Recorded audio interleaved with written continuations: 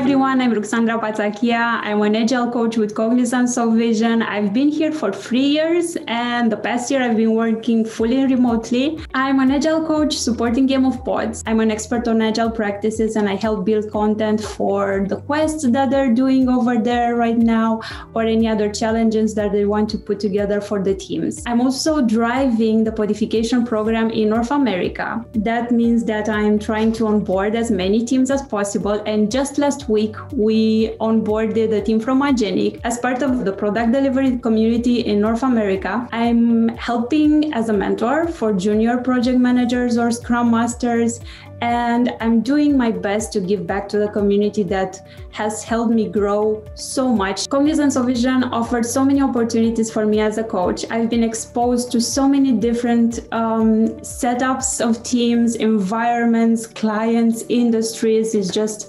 amazing. As a coach, I had also exposure to clients that work with agile frameworks, but also with traditional methodologies and with blended approaches. Before joining Softvision, I wanted to explore more of different cultures. I wanted to taste different cultures. I wanted to understand what are the differences between Eastern Europeans and American values. I had the amazing opportunity in New York to work with a hybrid team. Half of the pod was in Romania, the other half was in New York City.